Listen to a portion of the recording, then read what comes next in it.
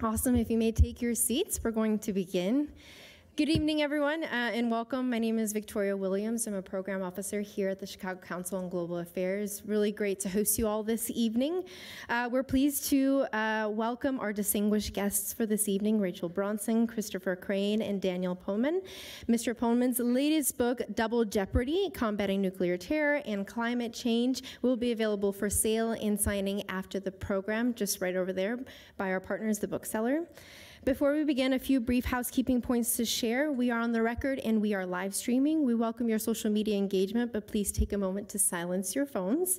Views expressed by individuals we host are their own and do not represent institutional positions or views of the council. And later in the program, we'll be taking questions from within the room and from online. So if you want to submit your question online, you may go to ccga.live, put that into your browser, and the URL is also on either side of the screens. And you can vote on questions that you like as well. So now to introduce this evening's discussion and panelists, please join me in welcoming Dan Mish. Daniel Mish is a member of the Chicago Council's Emerging Leaders Class of 2020. He's a federal project director for the U.S. Department of Energy and Argonne National Laboratory and a senior fellow at the Atlantic Council's Global Energy Center. Dan is also a Navy veteran, having served as a Marine officer and a nuclear engineer. I will return to moderate audience Q&A, but for now, please join me, Dan Mish.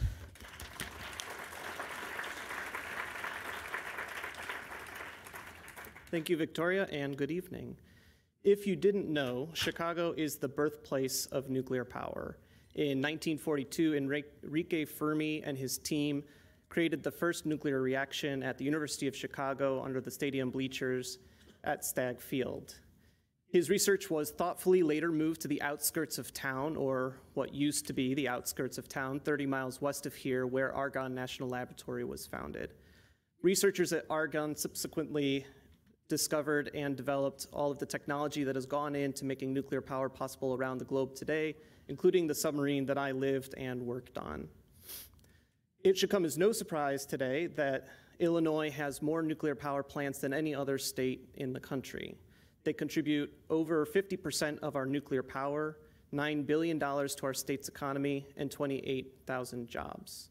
They also contribute 88% of our emission-free electricity in the state. And in fact, nuclear power across the country provides over 50% of our emission-free power. As we transition from fossil fuels to clean energy, to fight against climate change, nuclear power is essential in ensuring that we have reliable and emission-free electricity to sustain our economy and way of life. But like all electrical power, it does not come without risk. The peaceful application of nuclear power creates concerns about waste, safety, and the proliferation of nuclear weapons to state and non-state actors alike. It is my honor today to introduce our speakers, all experts on these topics, to talk about how we can balance the good and the bad that comes with nuclear power, and how the U.S. can maintain its leadership in the fight against climate change while considering these concerns. Christopher Crane is the president and CEO of Chicago-based Exelon Corporation, the nation's leading competitive energy provider. He has worked in the nuclear industry for over 30 years and has served in a variety of roles at Exelon since joining in 1998. Daniel Pohlman is the president and CEO of Centrus Energy Corps, which provides enriched uranium fuel to utilities that operate nuclear reactors throughout the world.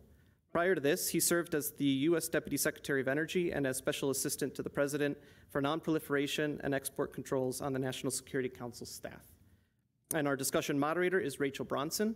Rachel is the President and CEO of the Bulletin of the Atomic Scientists, where she oversees the publishing programs, management of the Doomsday Clock, and a growing set of activities around nuclear weapons, nuclear energy, climate change, and emerging technologies. Before joining the Bulletin, she served for 8 years at the Chicago Council on Global Affairs in a number of capacities, including Vice President of Studies and a Senior Fellow for Global Energy. Please join me in welcoming our panelists to the stage.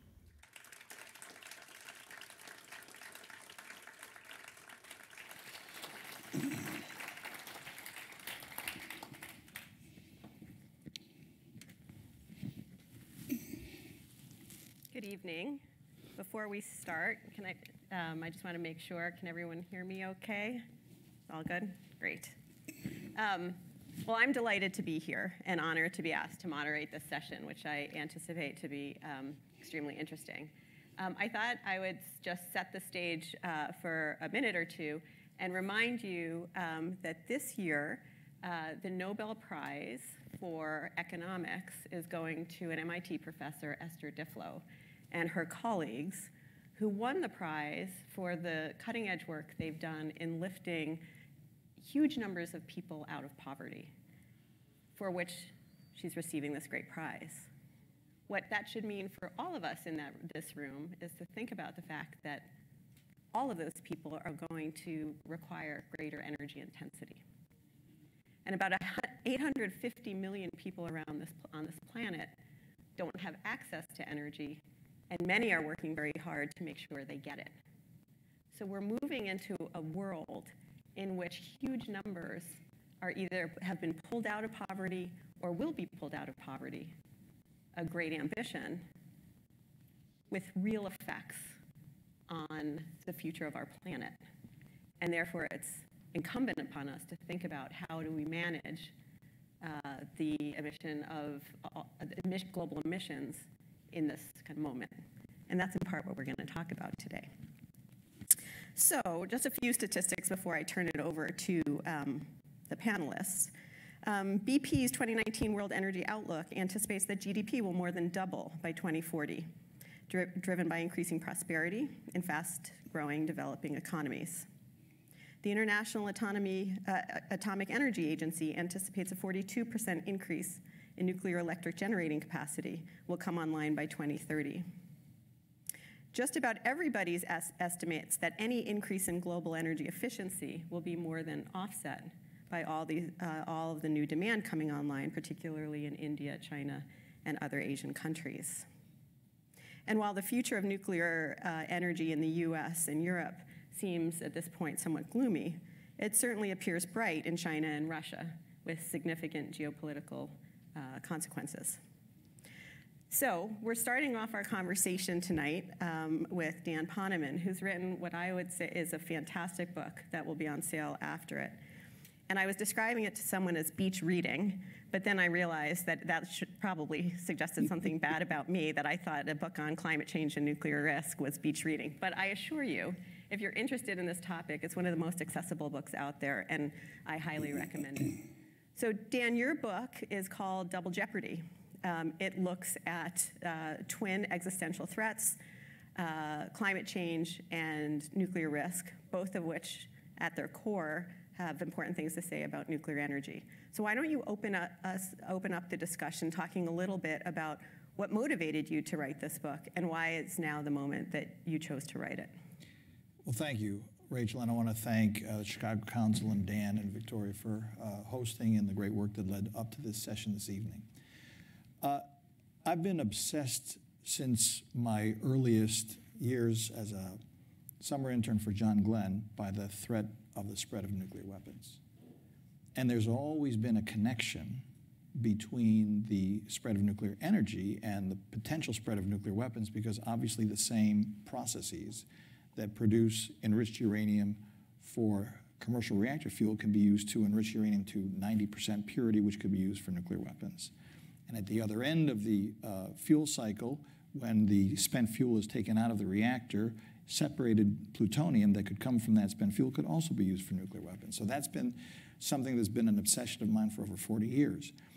In 2009, when I joined the U.S. Department of Energy, we were engaged in a very intensive effort to curb climate change through the massive deployment of renewables. And so I became obsessed occupationally by trying to press that forward. We got $30 billion of loan guarantees out the door. We spawned the first utility-scale solar photovoltaic, the largest wind farm, et cetera. And as I was working on those issues, at the same time I was working on dealing with the Iranian nuclear threat, it just occurred to me that U.S. leadership was going to be terribly important in addressing both of these threats. And that if we didn't manage that core set of technologies, atomic fission, properly, we could not at the same time get the benefit of the deployment of nuclear energy to augment what renewables can do in terms of curtailing carbon emissions and not run the risk of excessive spread of nuclear weapons. So when I left government, literally the first thing I decided to do was to try to write a book that tried to reconcile how we could gain the massive climate benefits that are required if we are to successfully face this existential threat of catastrophic climate change, for which I believe nuclear power is indispensable, without at the same time unleashing the terrors of nuclear proliferation. So I want to spend some time in our conversation unpacking that and focus both on what's happening in the US and then globally. But before, Chris, let me turn to you and give us the landscape a bit about the nuclear industry. You think a lot about, here in the States, you think a lot about the jobs that are here as well as kind of the future of the industry. But maybe you can kind of set the table a little bit in terms of what we need to know to have an informed conversation about nuclear, the nuclear landscape. Yeah, since 3 Mile Island, the accident on Unit 2, the industry has undergone significant improvements in safety and reliability. The formation of the industry-funded oversight organization that sets standards of excellence, INPO, the Institute of Nuclear Power Operators, really drives a level of safety and which drives a level of reliability in an operational sense. Just to put it in perspective, prior to 1998, the Illinois fleet of nuclear plants had a 50% capacity factor. Now the capacity factors have been well over 90% for 15 years and a very high safety rating going forward. The industry, although some of us compete in these power markets, we don't compete around safety. We share all our best practices. We send all our operators and management to common training programs, and we learn from each other. The board of INPO is only CEOs of companies that own reactors. So it's a very highly focused organization and industry. The problem we've had with the industry is the competitiveness of the electric sector, the competitive markets, and being able to be compensated for all its attributes. Dan writes about in his book, I had a conversation with him, 2014 we had the polar vortex. We almost lost the grid on the Eastern Interconnect because we couldn't get gas to plants, we couldn't get coal to plants, or coal was freezing in piles, but the nuclear plants stayed up and ran. So the valuation that they should be getting for the resiliency or the valuation they should be getting for what they offset and the social cost of carbon is not within the market pricing. So we're competing against, and we have a renewable portfolio too. We believe in all of the above. We don't have coal, we have natural gas, but from fossil emitting, but we have mostly nuclear, solar, hydro, and wind. So we think those are valuable assets, but having to compete against every other non-carbon emitting source as the majority of the zero carbon producing energy is a tough place in the market design that's existing today. And Dan, that concern is one that you spent a lot of time in your book thinking about. And so maybe you can take us through the journey. You started by saying there was, when 2009, a huge investment being made in renewables. Why don't you talk a little bit about that, and then what the landscape looks like if nuclear goes away? In 2009, we had, under the Obama administration, and in fact, in the current administration, you hear the same rhetoric, an all-of-the-above energy strategy. Now, we already have the largest fleet of nuclear reactors operating. At that time, we had 104. Now we're down, Chris, I think, to 97. 98. Oh, no, 97. We just shut down 3 Mile Island down. And so Nice that reminder. was, yeah, that was up and running. And so at that time, the major effort that we had in the Department of Energy was to see the resumption of the first commercial nuclear power plant being built since 3 Mile Island. And these were the plants at Vogtle and at that point, the VC Summer plant in South Carolina, which have since been canceled. And so our commitment to nuclear was manifested through those loan guarantees, but it had to be complemented not only by the renewable push that I mentioned before, but also by energy efficiency. Buildings emit 40% of our greenhouse gases and so forth. And then comes Paris. And if you take all of the 190-some pledges that the countries that joined the Paris Climate Agreement made to get to the target of maximizing temperature rise over pre-industrial levels to 2 degrees centigrade or even better to 1.5 degrees centigrade. And if you stipulated 100% compliance with every pledge, turns out you missed the Paris targets by a country mile. And the very recent report that came out from the United Nations suggests that A, we're already way off track of those commitments, B, we're on track for something like 3.2 degrees centigrade over the course of this century, which is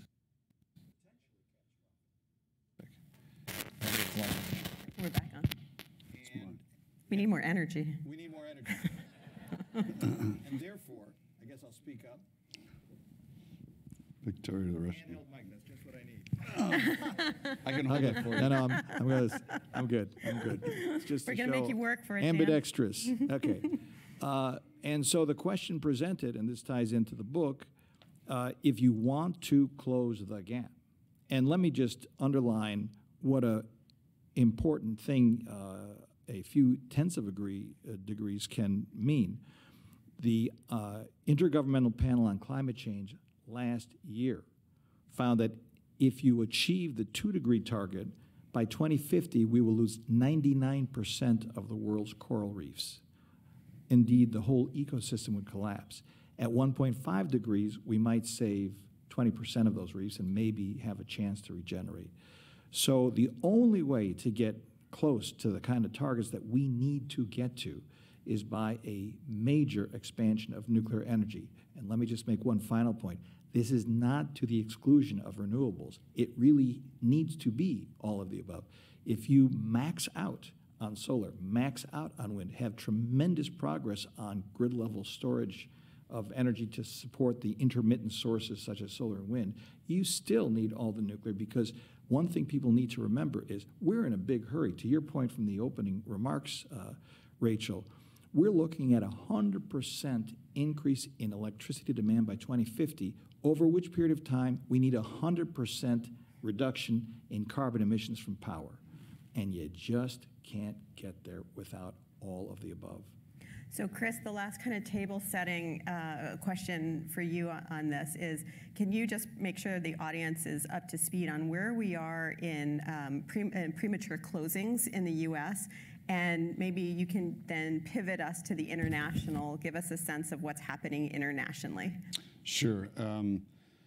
For economic reasons, the plants have 8 reactors that still had life left in them have closed prematurely.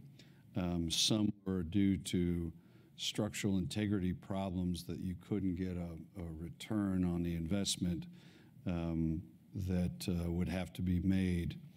And others were market design issues that aren't compensating the assets for what they provide.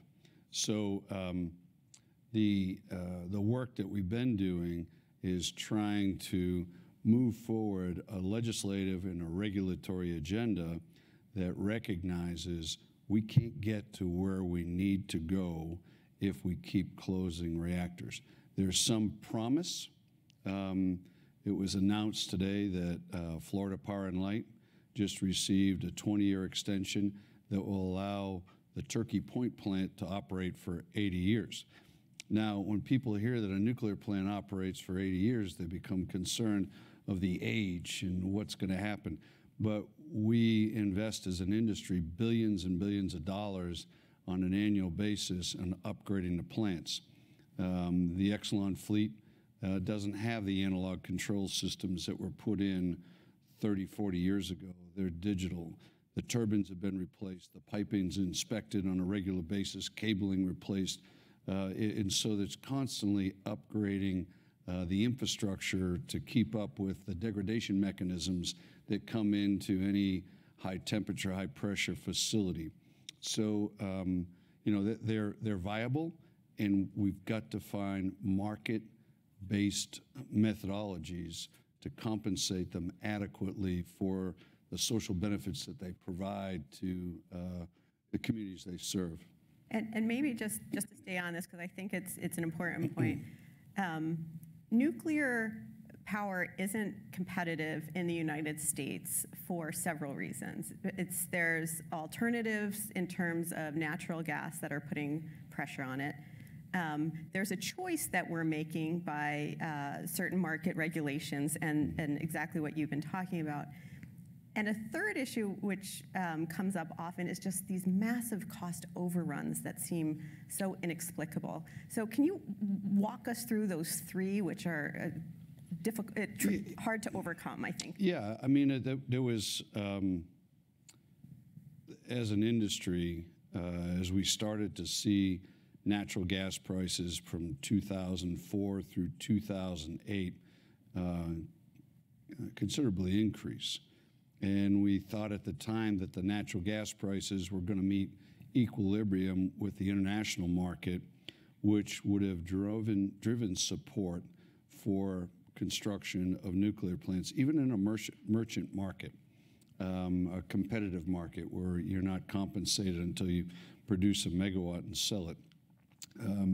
At the time, if you had an $8 a BTU natural gas price and a $25 carbon tax, which was the Markey-Waxman framework, you could competitively continue to build reactors.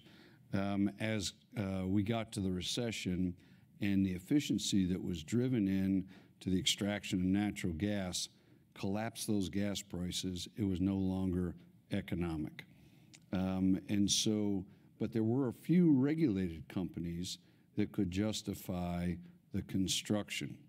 Now, you know, it's easy to be a backseat quarterback here, but the construction company and the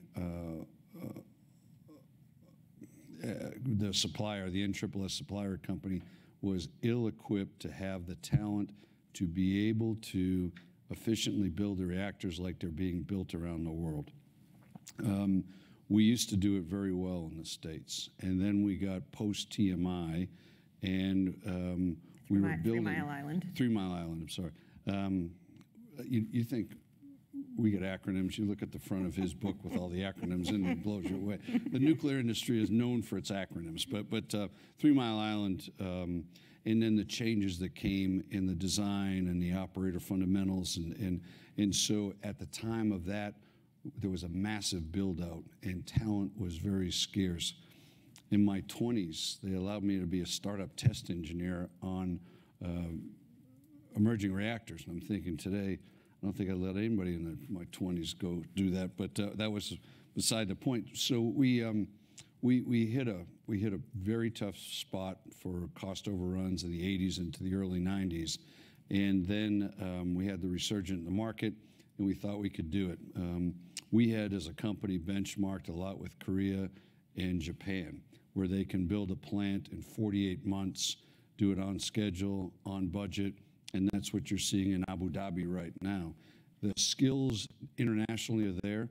We lost the skills or the focus in the country, and that's one of my #1 concerns that we both have been sharing with the administration.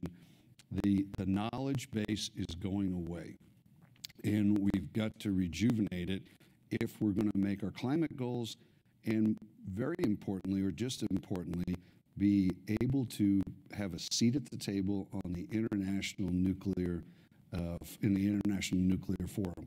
which we are losing very quickly to Russia and China. A perfect segue, Dan, for you. You're very concerned about losing American leadership, both in terms of nuclear reactors and on the climate side. Why don't you talk a little bit about why this link between our industrial know-how and how that translates into a global leadership position? Sure, and I will pick up on the point where Chris left off, because it's not to me inexplicable that we endured these cost overruns, because 30 years out of practice at anything and you get slow and mistakes get made, the infrastructure and the supply chains atrophy, the talent pool as well. So the question presented is, how does this affect our interests globally? And we were talking in the green room about the Global Nuclear Energy Partnership that was started under President George W. Bush when Clay Sell was the Deputy Secretary of Energy. And the premise had many aspects. The premise was nuclear energy, it's not a choice. It's a fact. There's over 440 operating reactors globally. And if you like nuclear energy or if you don't like nuclear energy, you have to want two things. That if it's a fact, you want it to be safe, and you don't want it to be spilling over into building bombs. And if you care about those things, you want U.S. leadership, because with no disrespect intended to any other player, because as Chris said, we don't compete on safety. We're not supposed to compete on safety. We're not supposed to compete on non-proliferation standards. That said, our industry is all about peer review. And I would be proud to say that the United States has both safety standards and non-proliferation standards second to none. So the premise I have is that if you want to see the safest, most secure possible deployment and operation of nuclear power globally, you want to preserve U.S. leadership. Now, unfortunately, we've lost a lot of it. The order book for nuclear power plants getting built internationally, there's over 50 of them getting built internationally. Now that Westinghouse finished the 4 units in China, the U.S. order book is 0. And the Russian order book reportedly is on the order of $130 billion. If you take my particular segment of the industry, uranium enrichment, when I started as a summer intern in 1975 for John Glenn, we basically had domination over not only the U.S. market, but the whole global market outside of what we used to call the Soviet bloc. Now we don't have any indigenous technology that produces this enriched uranium. And in terms of who's ahead of us globally, we are behind the following countries in uranium enrichment: Russia, China, France, Great Britain, Germany, the Netherlands, Argentina, Brazil, India, Pakistan, Japan, North Korea, and Iran. Now, I don't know how many people know that, but I don't think that's where we want to be as a nation. And just as a point of comparison, when we had the first oil shock in October 1973, and U.S. dependence on imported oil rose from 27 to 35%. It was considered a national emergency.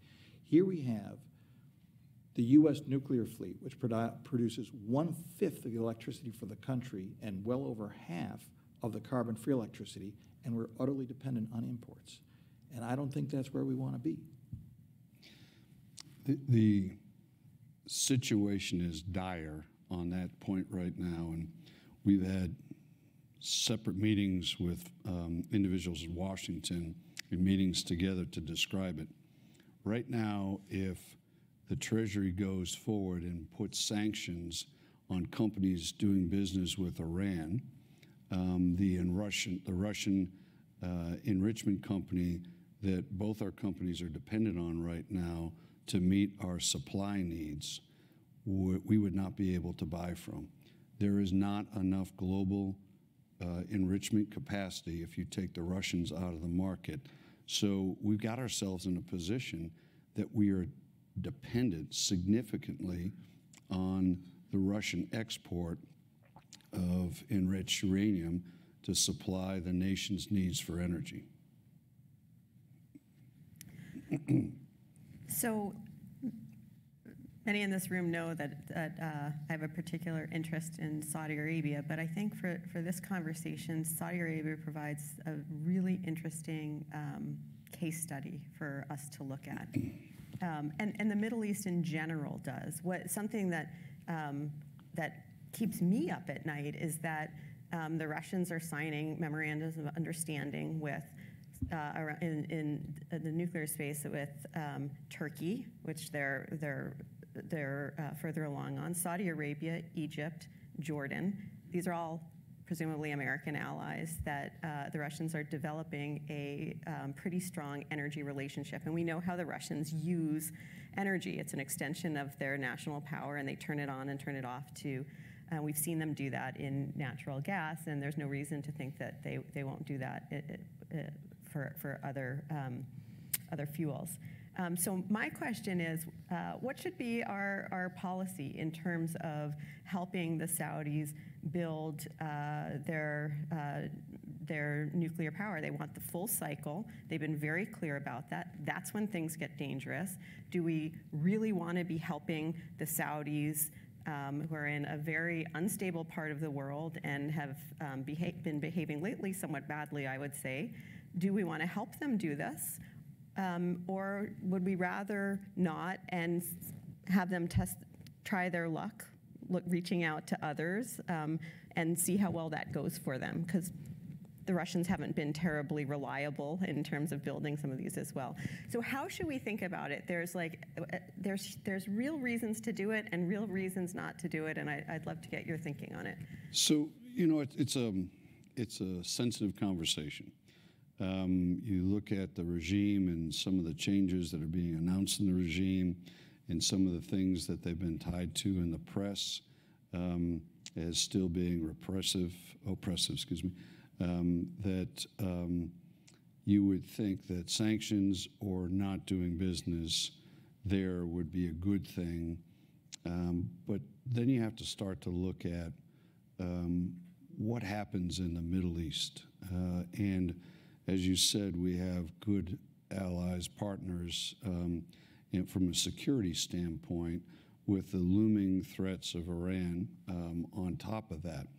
So there's a balance, and what you have to ask yourself is, would you want to be involved in safeguarding the operations of nuclear reactors and safeguarding the security of nuclear reactors from a U.S. perspective in a volatile land, or do you stand on the principle based off of the oppression the regime has, and you lose them to another entity? And so as a company, we've had some involvement over the years with the Saudis about safe operations, how we could, as an industry, a U.S. industry, engage and help transferring that knowledge and actually potentially transferring that service to operate these reactors safely. Also helping them with analyzing the grid. There's one thing that you have to be confident of is the reliability of off-site power. And you have coping capabilities for on-site power, diesel generators or gas-fired generators, whatever they are, to keep you through a coping period so you can cool the reactor down. But essentially, the problem with some countries like Pakistan and others is the reliability of the grid with nuclear reactors operating on it. So there's many aspects that me, coming through my career as running and operating nuclear plants, I feel a confident position should be, we should be at the table, we should be there. The other political aspects of reforming the regime can be dealt with in other forums, but not when it comes to nuclear safety and non-proliferation. Dan, I'm going to give you the last two questions, and then we'll open it up. The first is, you've been involved in negotiating some of these kinds of agreements, and you've thought awful long and hard about them. So I'd love to hear your answer of how we should think about nuclear power in unstable environments. So I go back to first principles, which is when it comes to nuclear energy, the United States is second to none in terms of safety standards and non-proliferation standards. The choice that other countries are making is not the United States or nobody. It's the United States or Russia or China or Korea, okay? And I think not only for those safety and non-proliferation standards, but also in terms of geostrategic influence, which every other country in the world uses a 100-year relationship to build, operate, decommission a reactor to pursue, we have to be there. We have to be present. We already have the most powerful standards possible. I do think that we have to be very careful about the fuel cycle, as you said at the very beginning. And I would just offer a notion, an article that I wrote with former Secretary Moniz many years ago in 2004, in which we proposed an assured nuclear fuel services initiative. We have a glut of overcapacity of enrichment. That's part of the problem of the industry. And the back end of the fuel cycle, the reprocessing, frankly, is not a very economic activity. But if you look at the existing capacity to do both of these steps, it's already there. So if you take the issue of the fuel cycle out of a sort of sovereignty test and turn it into a commercial deal in which you say, hey, you don't need for the next 10, 15 years to do these things anyway. It doesn't make sense to invest billions of dollars, for example, in enrichment capacity if you've only got 1 or 2 reactors. So why don't you sign a contract with us and you'll get 100% of your requirements met. We can back it up with global guarantees from the International Atomic Energy Agency. There's now a fuel bank that supports us in Kazakhstan.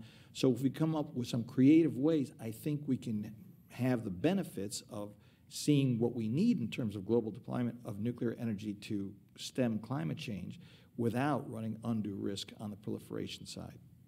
So last question before we open it up. There is an impetus, given the climate change situation, towards nuclear power, and there's enormous risks as well.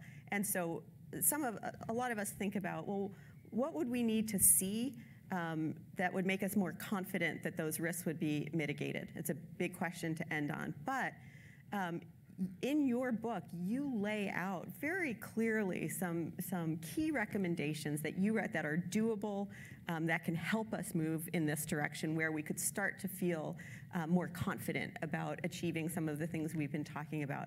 And you're one of the few who's really just laid that all out crystal clear that way. So I want to spend the last few minutes. Why don't you talk to us about some of those key recommendations or the ones you want to leave us behind thinking about, and then we'll open it up for Q&A.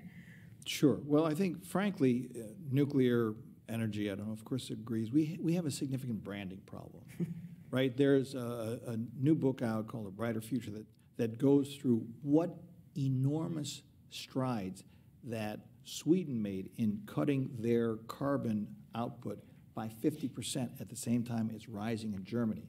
And it was through a thing called Kärnkraft. And they added 600 kilowatt hours per year to their grid when the massive expansion that Germany did in solar only produced 120 kilowatt hours per year. So what was this thing, Kärnkraft? It was nuclear. So nuclear actually is quite safe. We've had terrible episodes, but no one died in the 3 Mile Island accident. And the tsunami, which was a tragedy for Japan, the 18,000 people died from the tsunami, right? Chernobyl was different, but that's an old reactor. But we have to address the public concerns by demonstrating the safety of nuclear power. That's the first point. The second point is we need to deal with the waste problem. And just to put this in some perspective, the volume of all of the used fuel generated since the beginning of commercial nuclear power in the United States would fill 1 football field 7 yards deep. This is a political problem, not a technical problem. You can isolate that used fuel long enough to have it cool down both in terms of heat and radiation. We've looked to how it was done in Finland and Sweden, where they basically reversed the problem, and instead of trying to jam the site into an unwilling community, they had a consent-based process, and they ended up in Sweden, for example, having 2 communities bidding for the opportunity to host a repository. That's the second thing. And the third thing is you really have got to get your arms around cost. Chris talked about in the days when we thought $8 gas and a $25 price on carbon emissions would do it. But the fact of the matter is right now, nuclear power is way too expensive. We got to bring it down significantly. And here I'll just leave the conversation on this point, which we may take up later. There is a new generation of nuclear power that's being developed. You've had many startup companies looking at advanced generation, so-called fourth generation technologies, which can be built in a factory, which can be deployed in a modular fashion. And there is promise in using things like artificial intelligence and 3D printing and so forth, that we have to really have a step function improvement in cost in nuclear, because otherwise, even if you successfully address these other concerns, it's still not going to compete. And unless and until we fix the market imperfections that Chris has articulated very clearly, we're really going to have to, even with, I think, market improvements, do just much better at curtailing the cost of deploying new nuclear. Great, thank you. Why don't I welcome Victoria back up and we can turn it over to a conversation with the audience. Awesome. So we have microphones around the room, and if you'd like to ask a question online, you can open up your browser at ccga.live, and I'm actually opening up the conversation to the entire panel, so Rachel will also be able to answer the questions. So we'll start right here, just right up in the front. So we talk about the costs of nuclear, and at the same time, we talk about we have to stay in the game. So how do you reconcile that? And how do you stay in the game when all the additional power in the U.S. is, natural gas, wind, and solar? The valuing, if you're talking about how do we keep the existing nuclear fleet in the U.S. in the game, there's a significant amount of work that's being done by the Nuclear Energy Institute, which is the organization that works with the regulators, works on regulation, on looking at how we can advance technology and with all our digital systems that we have, and be able to remove costs while maintaining high levels of safety. That's a major focus, along with the market design that actually values the low carbon output. It's about 530 million metric tons of carbon that's being offset, 528, I think, of carbon that's being offset. That's a significant contribution to what the country needs to do. So allowing a compensation mechanism, if you get $2 spot gas prices and you've got a efficiency of a natural gas unit, heat rate transfer efficiency, it's very tough to deal with those economics. So you can get a return on your capital invested for $22 a megawatt hour, and that's with a risk premium on that natural gas plant, where the market prices are around $22. Our average nuclear price is now at $30. We're trying to get it down to $26, but you're just bleeding cash at a certain point, and we need to get those costs out.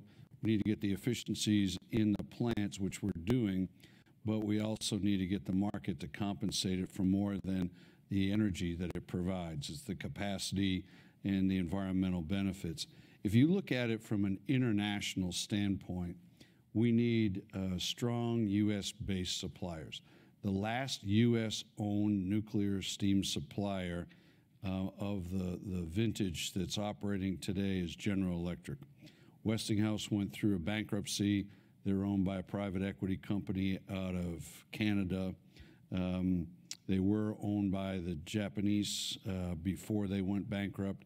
And so being able to improve the ability for U.S. companies to export their technology, when you're dealing with state-owned balance sheets, Russian subsidized Chinese subsidized, even Korean subsidized technologies, it's very hard. You have to have access to the XM bank. You have to understand the nuclear infrastructure is critical to the national security of the country.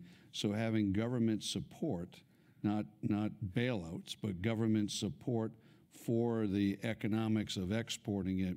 General Electric is working on a modular type reactor design. It's a passive reactor that could be certified by 2021. Having General Electric or the factories that produce components for Westinghouse up and running in the States not only helps maintain the infrastructure for the U.S. fleet, but it also maintains the infrastructure for something that's left out, and that's the U.S. military nuclear programs, the submarines, the aircraft carriers.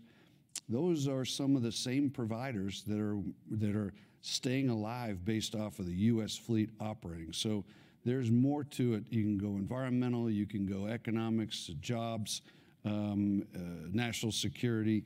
That's what we have to do. And I think the U.S. fleet is really pushing to get the costs out, get the efficiency in while maintaining the highest levels of safety.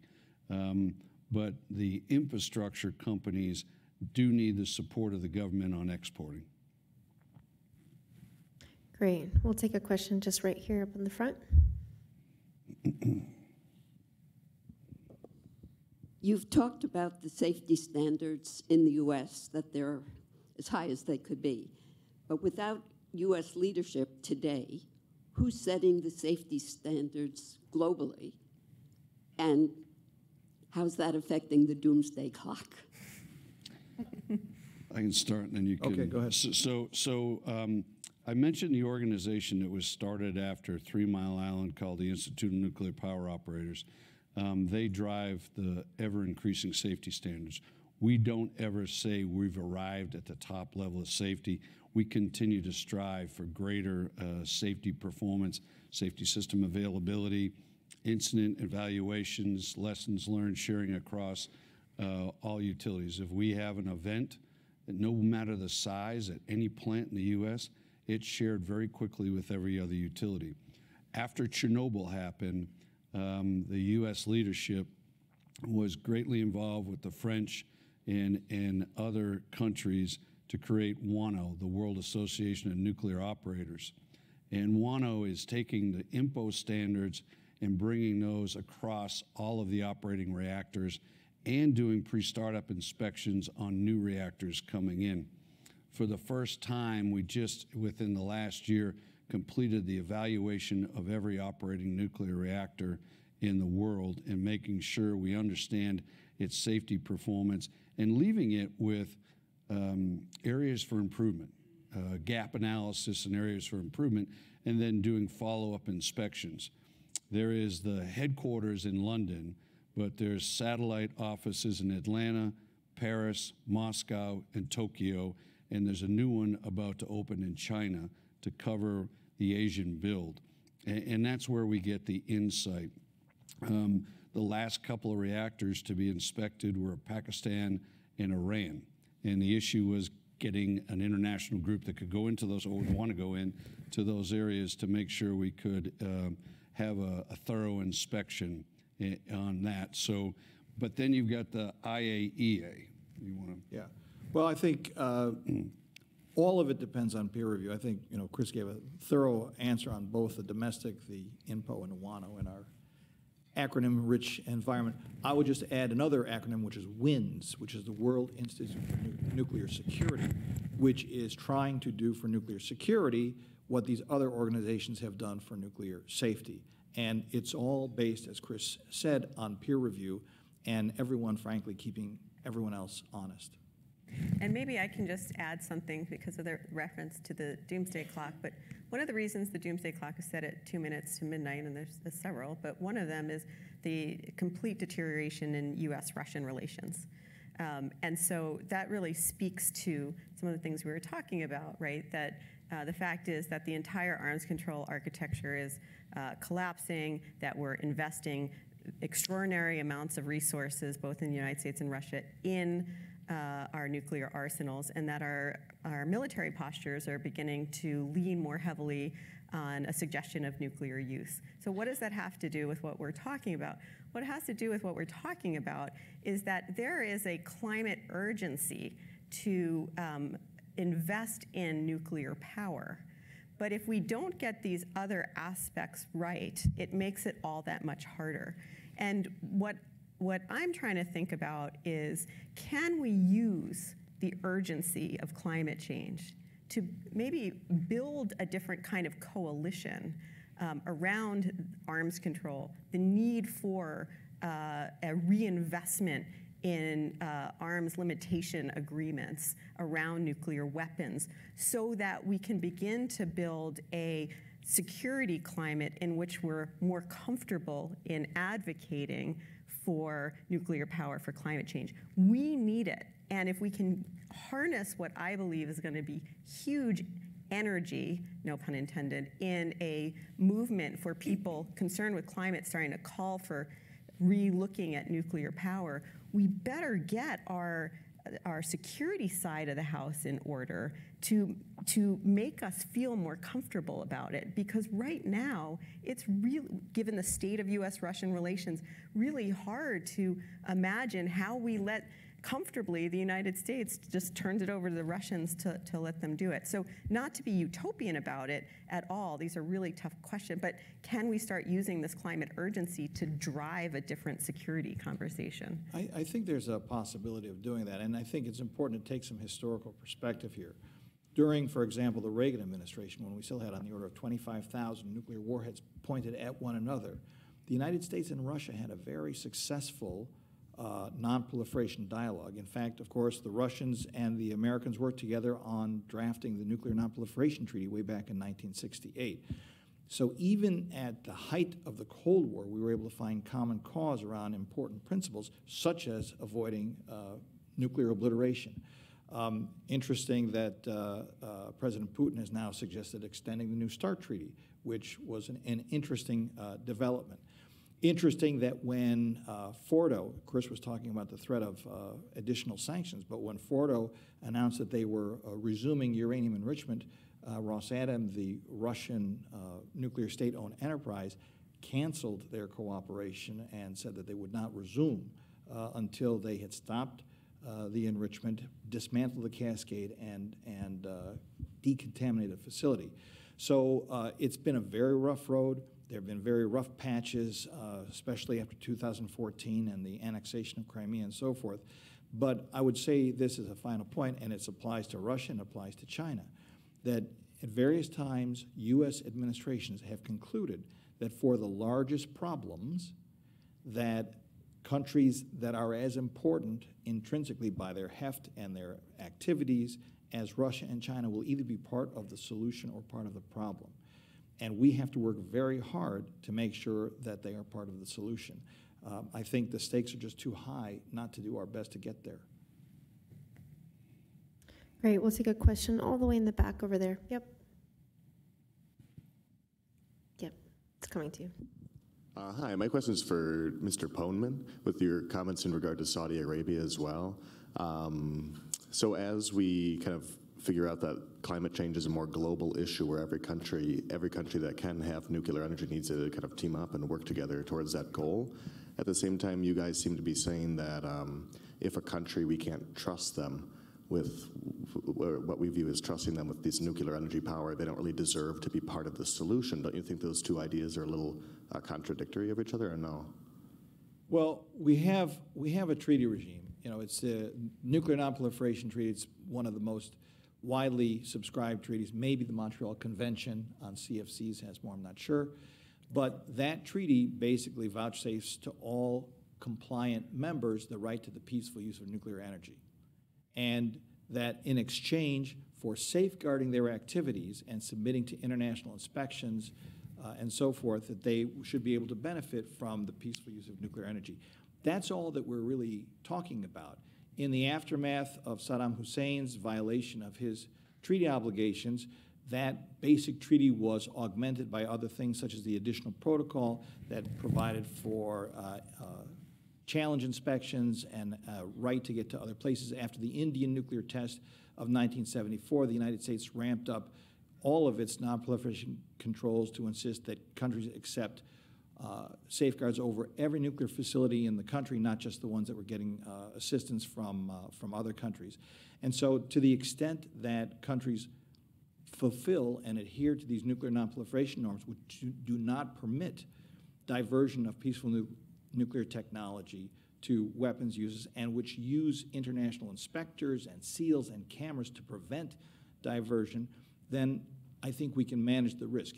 You will never completely eliminate the risk, but the theory of International Atomic Energy Agency safeguards is that you can provide timely warning that if there is in fact a diversion of peaceful nuclear technology to improper uses, that the world will have time to react. That's what happened in the case of North Korea when they breached their nuclear non-proliferation treaty obligations way back during the Clinton administration, and that's when they discovered the clandestine enrichment activities of Iran.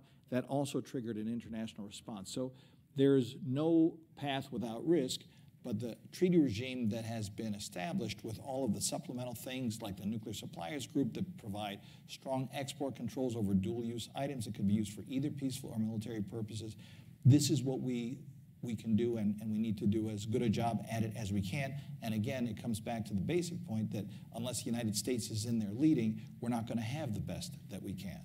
And I think the premise is not that we don't trust, but you start off with the premise, trust but verify. Here, we'll take a question right here. Thank you all for being here. My name is Megan Kungura. I'm a plant geneticist and breeder by training. So right now, the American Seed Trade Association meeting is happening here in Chicago. Plant breeders and scientists are trying to develop crops that can grow during global warming or that can produce more biomass for renewable energy. As a plant breeder, I'm all about breeding for global warming, but the renewable energies make me nervous because when Americans start putting fuel into their cars here with corn ethanol, it actually affects global food prices and global food security. So people think that renewable energies doesn't have a human health cost, but it does. So when we start consuming more ethanol, like made from corn, that takes corn out of the mouths of people in developing countries. And it actually has a human life cost. So could you talk a little bit about your thoughts of the impact on human health and global food security as it applies to renewable energies and nuclear power? I can start off by talking about, as an industry, electric generating industry, we are very pro on renewables, but renewables have limitations. And so those limitations are now having to be augmented by other sources. You get your most solar, if you develop the solar generation required to meet your summer peak, you actually overgenerate in the spring and the fall, and it causes the consumers a great cost. And so we are working on, as an industry and as a company, investing in startups of other technologies that can take places of things like fuel sources that either deprive from a food source. I've read the articles about what's going on in Mexico with the corn imports and the cost of the corn imports. Understand the issue. But the other side is we're trying to electrify to be able to eliminate that kind of risk from fossil sources or from natural sources. The electric sector has reduced its carbon footprint from the #1 producer of carbon based on energy efficiency, renewables, advancing technologies, and maintaining nuclear reactors by over 30%. If you look at the investor-owned, it's just about 30% when you look at muni co-op, municipals, that type of thing. So, you know, it's something we're focused on to relieve that.